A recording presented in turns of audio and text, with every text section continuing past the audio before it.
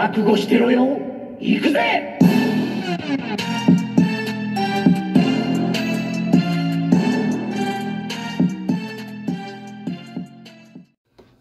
Welcome to Worldbreaker Coo's Reviews. I'm your host, Worldbreaker Coo, and today we are looking at the Saban's Power Rangers from, I believe, Bandi?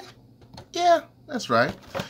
Here's the packaging. We never looked at the packaging, but I never buy these, so we'll look at the packaging. There they are. We're done. And, if you're wondering why I picked up this Green Ranger, was when I first saw these in stores, I was like, oh, that's cool. I don't really want them in a 7-point scale. And I found out, and I like Power Rangers, but I don't love Power Rangers. I'd rather have them in a smaller 6-inch scale. And I just didn't think these were that great. I thought they were okay, but I always loved the Green Ranger. So when I saw this at GameStop, I decided to bite on it. Even though Hasbro's coming out with their own, I will be picking him up when he comes out again. But this is probably the only figure I'll be getting, as I think the Green Ranger is my favorite. White Ranger's good too. The original OG Rangers are the ones I actually like. The other ones, I'll pass. Easy pass. But let's look at the figure. Here's what he comes with. He comes with 2 hands, which are kind of similar to ones he has. He has a weird, like, open, graspy hand that I'm not sure what he uses for. He has 2 of those.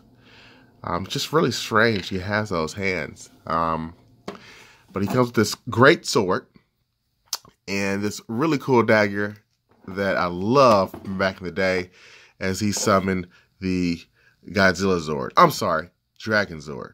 It looks like Godzilla to me, which is why I always liked it. Dun, dun, dun, dun, dun. Dun, dun, dun, dun, dun, dun. You remember that? Did anybody watch Power Rangers?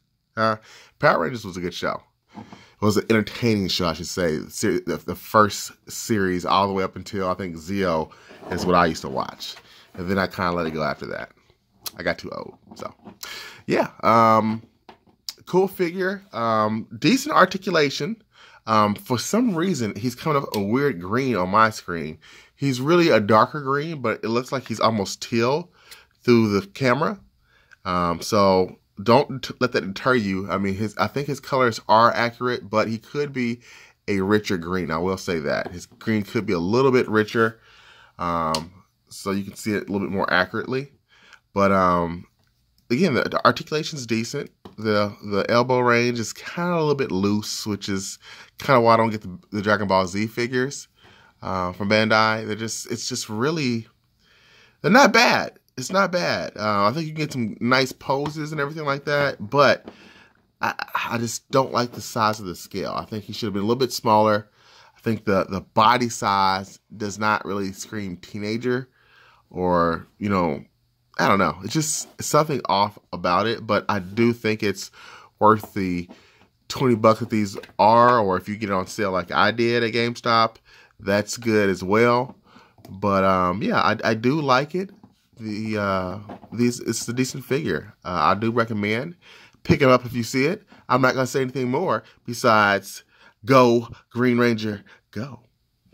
Until next time, peace.